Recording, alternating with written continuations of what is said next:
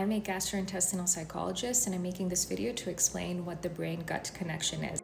It is a bi-directional relationship between our brain and our gut, which essentially means that what happens in our brains affects our GI tract, and what happens in our GI tracts also affect our brains. There are several ways in which this happens. One is physically through something that we call the vagus nerve. The other is chemically through hormones or neurotransmitters, through the gut microbiome, which are the trillions of bacteria that live in our bodies and affect chemical messages.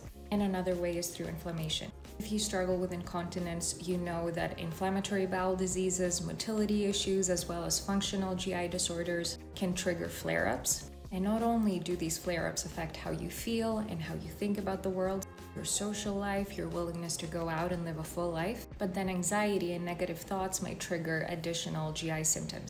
If you or a loved one is dealing with incontinence, you can try NorthShore adult diapers for management.